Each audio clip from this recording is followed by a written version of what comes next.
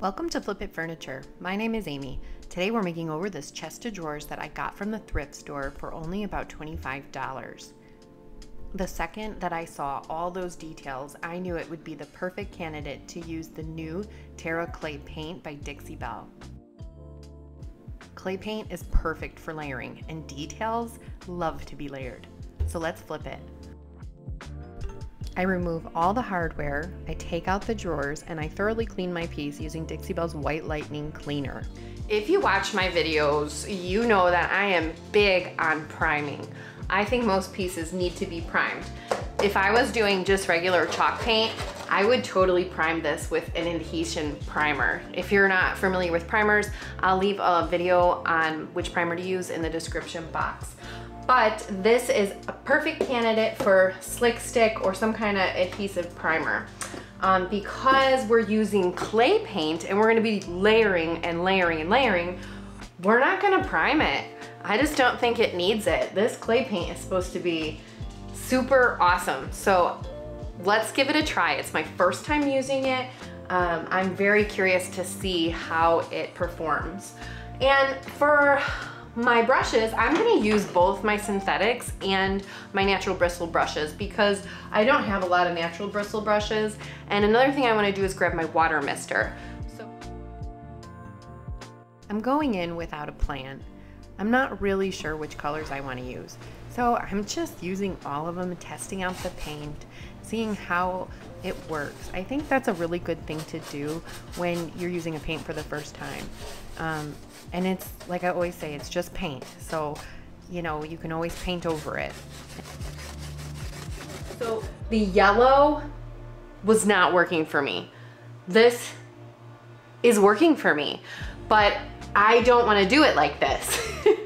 So just messing around with the paint and messing around with a few colors, I got some really good ideas. And I love this London blue on top of this elderberry. I don't like the yellow in there. I do like some of the pinks.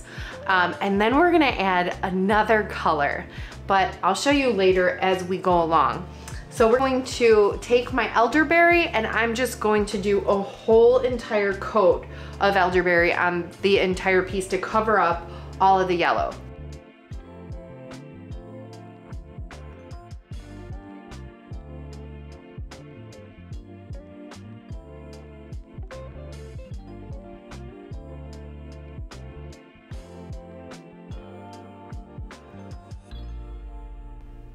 I started out using my chip brush to apply the paint, but I went and grabbed my water mister and my synthetic Dixie Belle mini brush, and the paint went on so smooth. It went on much nicer.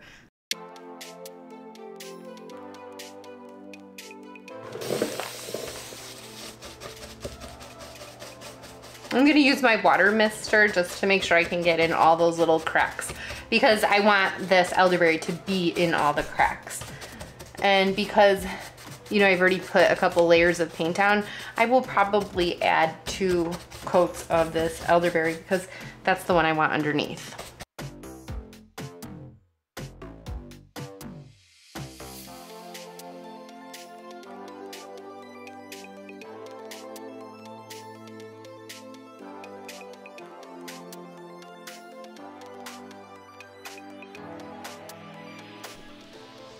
So my next step is I'm going to add Galaxy to all of the little creases in here. Galaxy is this gorgeous, super dark blue. And for that, I'm going to use my French tip brush because I really want to get it in there, like that. And I'm not really worried about you know, it being messy or anything because we're gonna add another layer over that. So I'm gonna go around the entire front of the dresser and just add it to this crease.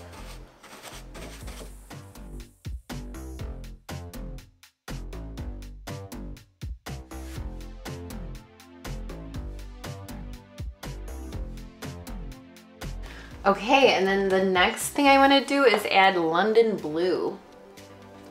London blue is so pretty. It's a little bit lighter than Galaxy.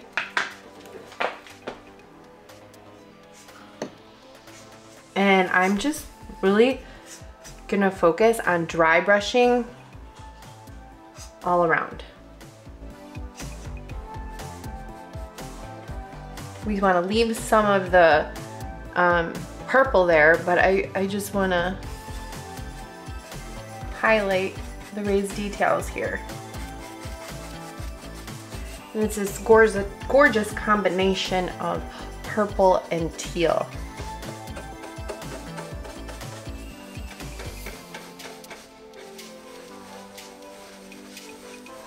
And I will go on the insides here, but you can see still that we've left that purple to poke through.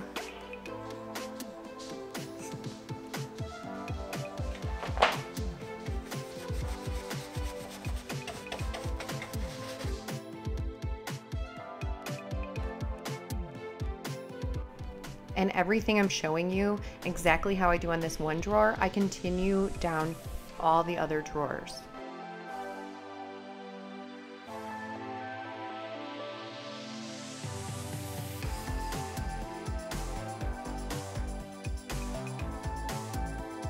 And this last color we're using is called Cerulean Blue. We're going to highlight, again, with just the chip brush, really, really lightly over the detailed areas.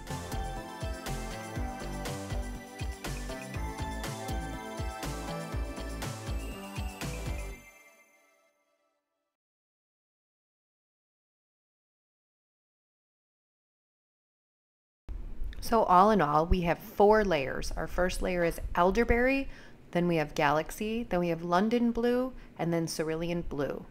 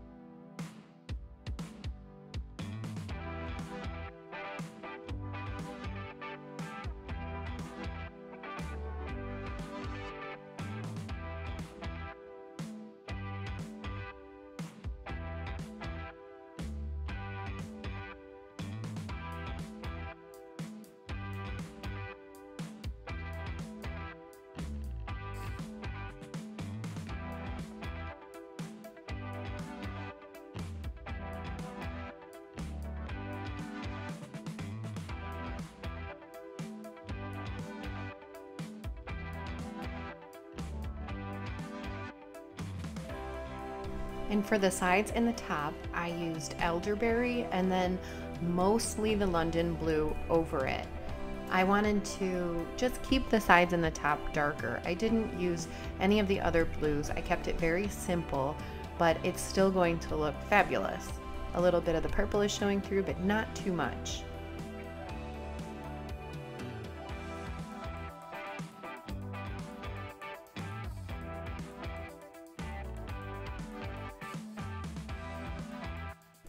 Now to seal this piece, I'm using Dixie Belle's Clear Coat in flat.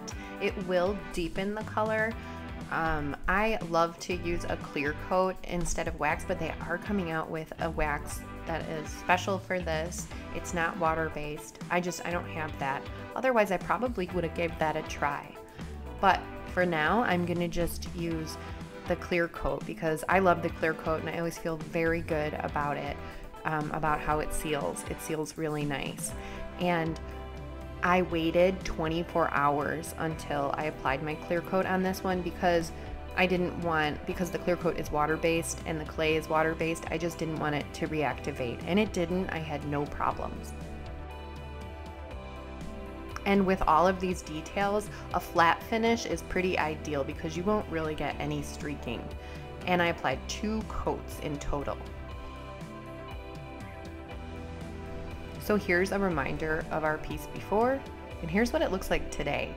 I kept the same hardware, I just cleaned it up really nice, and the gold matches all these beautiful blues really well, so it worked out really good.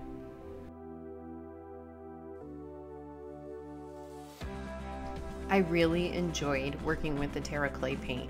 It was my first time ever using it and I just played and had fun. And like I said at the beginning, this paint is meant to be played with. So you can do layers, you can create those eclectic boho looks really easy. I'll be using it again for sure because I enjoyed it very much.